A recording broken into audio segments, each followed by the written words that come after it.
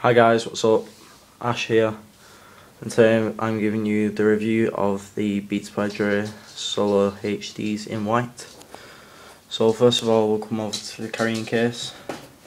It's a nice soft case. It's not a hard case, but oh well. It's got a little pocket here where you can put your cables in. So coming over to the cables, you have your control torque cables, which you can pause, play and change the sound up or down. Then we have the normal cable, which I usually just keep in the case.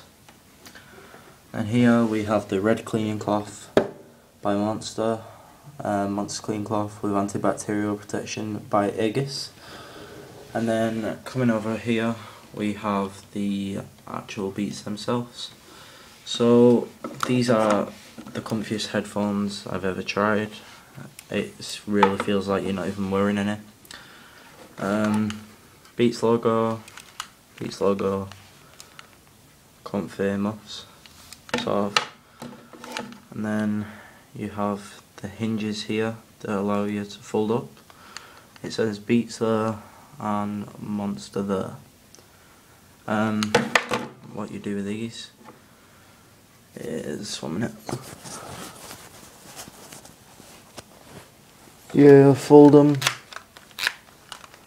and then that's how they fit in the case. Imagine them.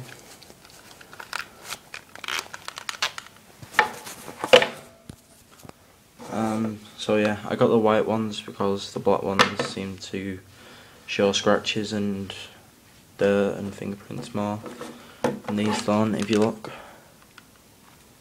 Can't see it, so you know. Here is sort of a rubber, but it's really stretchy, so it's really comfy. I've not really found any problems with these. They're worth the money, and I'd buy them again if I had the money.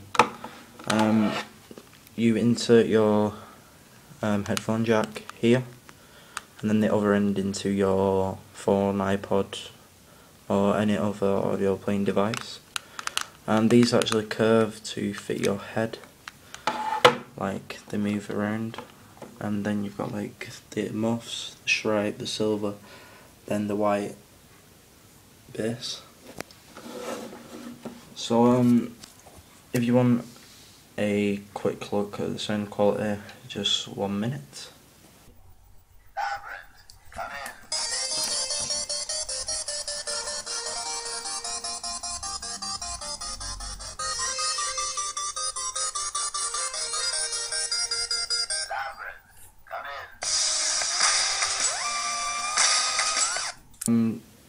You can get all this for £169.99 in the UK and around $200 in the US.